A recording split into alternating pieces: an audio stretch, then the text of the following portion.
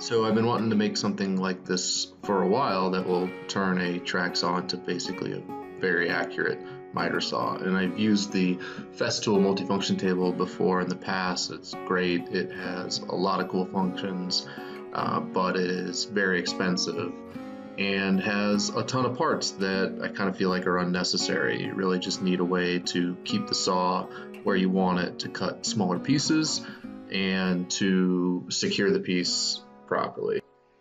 So here we're checking to make sure that our clearances and everything are right. We don't want to make sure that it can actually spin and function and not hit the track or the work surface. It's always best to try to figure that out in a virtual format before you start making the real thing. And we wanted to keep it as simple as possible. I wanted just the fewest number of unique parts. So there's just one base style, one linkage arm, and so the system altogether is two bases and one linkage, which should help make it easy to make or print or machine or however we end up doing this at the end. It is just a prototype, so we printed one of each first to make sure everything fit together and the heights and everything ended up proper. We decided on the height of the linkage arm by measuring the max depth of cut for the saw that I'm going to be using, which is the Festool track saw.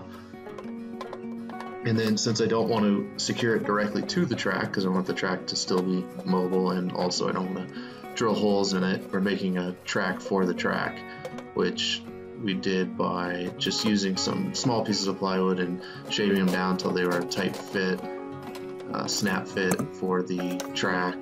And then that way we can secure the legs to that piece of plywood instead of the track, and it'll be a permanent fixture on the work surface. And if you had different types of track saw or no track saw, you could create just a sled for your circular saw and get the same effect. And this also had a lot of structural integrity because the one issue with the tracks is they're very thin, and so if you're doing really narrow parts, they have a tendency to bend and want to move, but something rigid like this will prevent that. So we got it in place.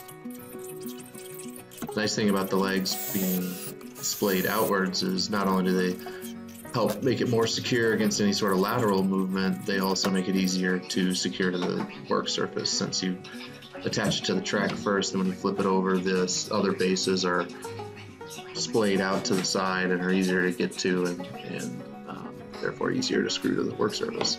So here we're getting ready to do the first cut.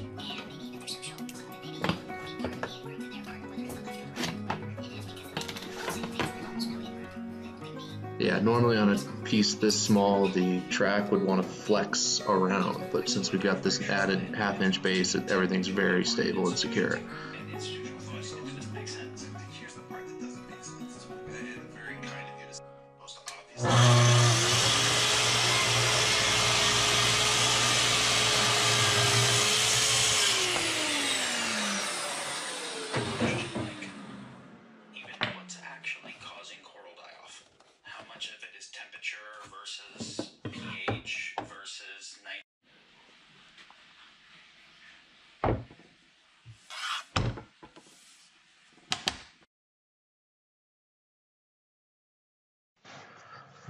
So I've been using the prototype for a while now. It's been going really well. The cuts are very accurate, and I'm really happy with it so far. And I had originally intended to make a fence for it, kind of like the Festool's fence.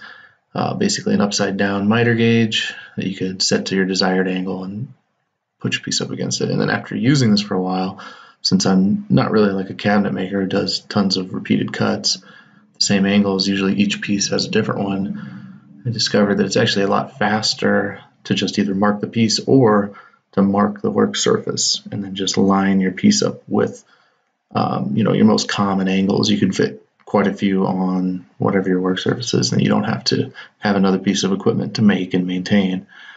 Additionally, it's been really, really sturdy and accurate, and I think that if we made the linkage arms a little more robust, maybe machine them out of aluminum, there's no reason to have four, and you're probably going to have all the strength you need from just two in the back, which cuts down on cost and lets you rotate it so you can slide larger pieces in and out easier.